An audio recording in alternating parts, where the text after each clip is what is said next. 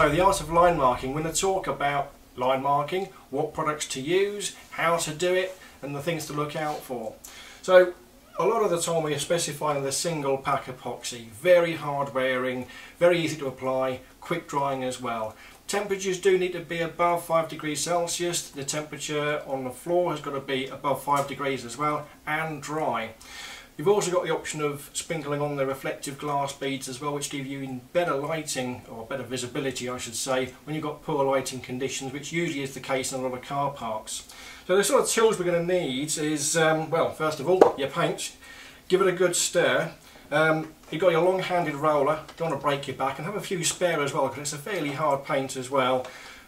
Brush for the fiddly bits and protective clothing as well. Where you've got to get a good straight edge, do use a chalk line, they're often very handy to give you a reference point, or you can use masking tape as well. So in the video I'm going to show you how it was applied by one of the Graco line laser machines. Now, we had one of our account customers come and visit us for the day. We provided with them full training, and you'll see how it was done across our car park. Over to the video now, let's have a look what happened.